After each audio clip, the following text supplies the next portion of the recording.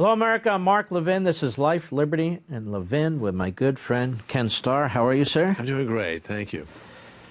You were a judge for a period of time. How long were you a judge? 6 years. Did you like it? Loved it. Yeah? I didn't want to leave. You didn't want to leave? No. But you left. I was asked by the president through the Attorney General. I knew President Bush 41, and Attorney General Thornburg said, we really need you to come on board. And so I said no twice, but the third time proved to be fatal for me. But I love being Solicitor General, which is why I left the bench. I'm glad you're not a judge anymore. You'd be one of 1,000. We never hear from you again. But it's very important that you're available today to give commentary on what's taking place in Washington. I study this. You've lived this as an independent counsel under the independent counsel statute, which was quite different. You had all these rules you had to follow as a matter of federal law. And then Congress came to its senses and said, we don't like this anymore, and they let it lapse. But let's talk about coming to our senses. What's going on in the House of Representatives today has never taken place in American history. The manner in which the Intelligence Committee took over the investigation, the manner in which that investigation occurred, dumping it into the House Judiciary Committee that gets testimony from lawyers and law professors. And now we have Nancy Pelosi, after this vote is taken, this one-sided vote is taken, who holds up the impeachment and says, under the House rules, I don't have to appoint managers right now. And Professor Lawrence Tribe of Harvard has told her, hold it up so you can get McConnell to do what they want him to do in the Senate. What do you make of all this? It is a lesson, and a nasty lesson, in how not to do impeachment.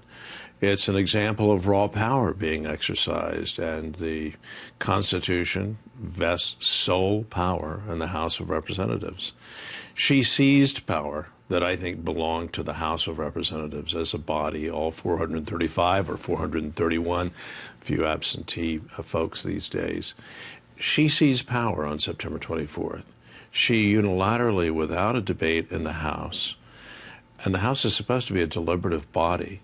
That's really what the rules are designed to promote: orderly, procedurally sensible decision-making. She just said, here it is.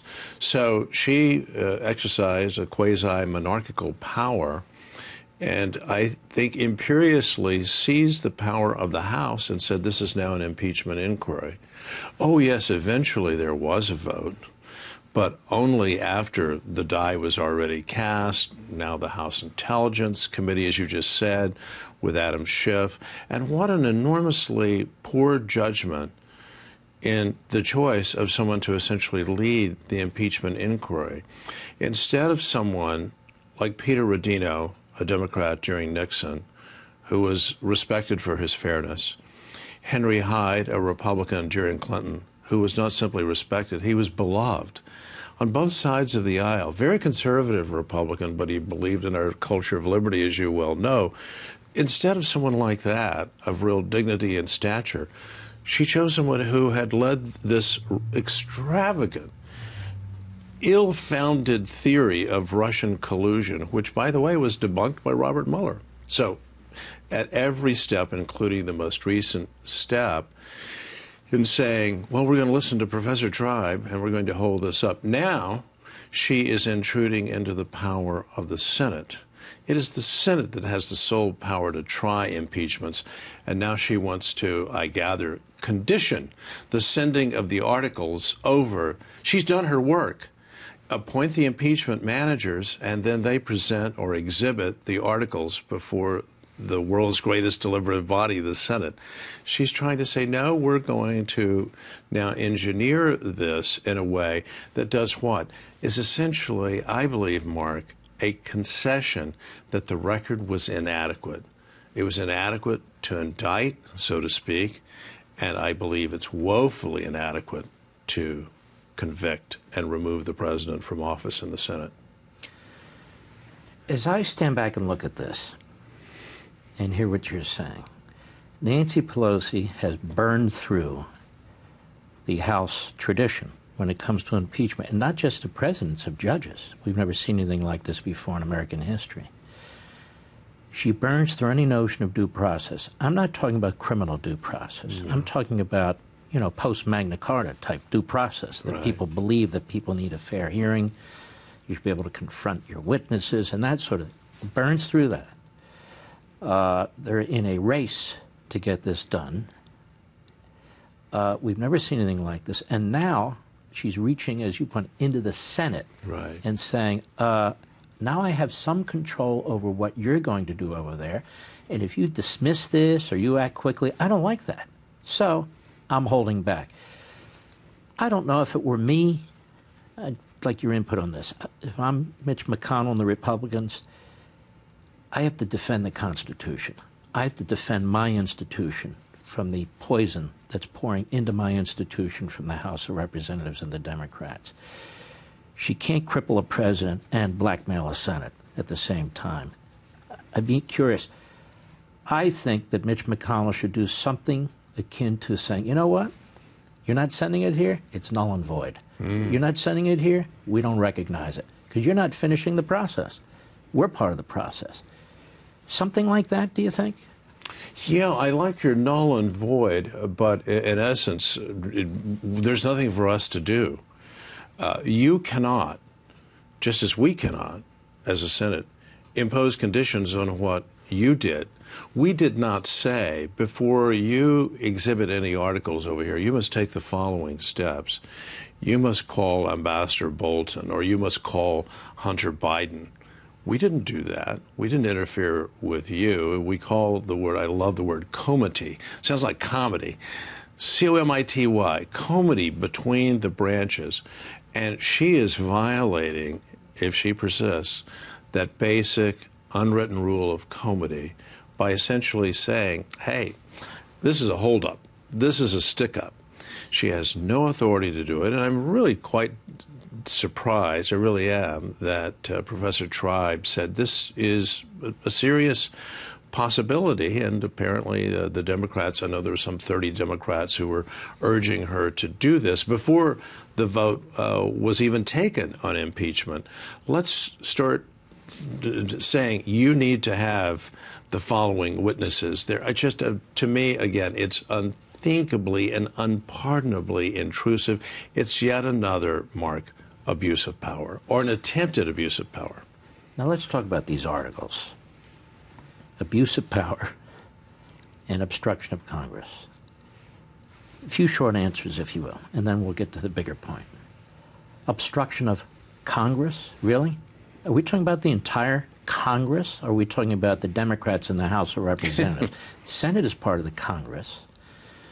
So it's not even technically accurate to say obstruction of Congress. That said, when a president challenges a subpoena for a witness or documents, a former judge, and he goes to court to work out this complex dispute, separation of powers between Article 1 and Article 2, and they go to an Article 3 court, how can that be obstruction of justice or obstruction of Congress? It certainly is not obstruction of justice, because the president was essentially saying, let's go to the Article 3 branch. That is our system, and we all know that.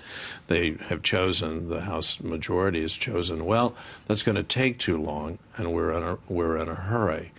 So I don't think at all that anyone is seriously suggesting it's an obstruction of justice other than rhetoric. But it shouldn't be viewed as an obstruction of Congress either, unless Congress just has, again, unchecked power and a system that's so rich with checks and balances as we learn in school. Okay, we have a disagreement here. And what's the disagreement? You want the testimony of the closest advisors to the president. And as a matter of constitutional law, the president has the right to protect those conversations, the confidentiality. Why is that important? It is important, as the Supreme Court of the United States recognized in Richard Nixon's case and recognized it unanimously, in order for the president to carry on the Article 2 function of serving as our chief magistrate, he has to be able to have the advice and the confidence of those around him, just as a judge has to be able to depend on his or her law clerks. And for that conversation between the judge and a law clerk, or between Nancy Pelosi and her general counsel. That has to remain confidential in order for there to be a full advice. We're saying this is our best judgment, Mr. President. The president gets to protect those, presumptively.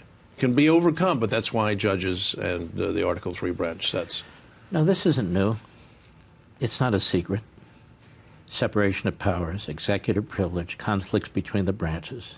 It's gone on with Democrats and Republicans. It's gone on when the Republicans control the Congress and the Democrats control the Congress, and so forth and so on. If I may, it's gone on since George Washington. Since George Washington. George Washington invoked what we call executive privilege. So to raise it to the level of an impeachable offense, and if they get away with that, where does that leave the country? Where does that leave these branches of government, an all-powerful House of Representatives, which the framers feared, and a weakened president?